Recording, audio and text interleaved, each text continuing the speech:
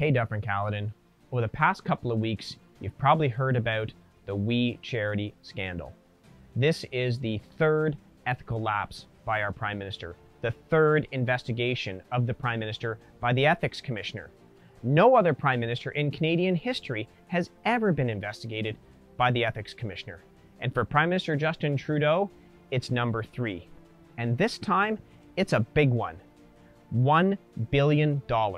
A sole-sourced contract to an organization that has very close ties to not just the Prime Minister, but also the Finance Minister.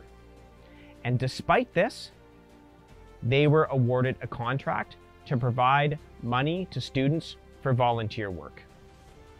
How did the Prime Minister make this decision knowing how close his personal ties were?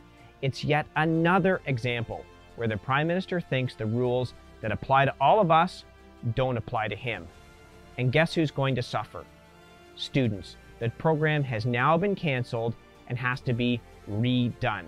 All because the Prime Minister made a terrible ethical decision. We are calling on the Prime Minister to come and testify at the Ethics Committee to explain his conduct to Canadians.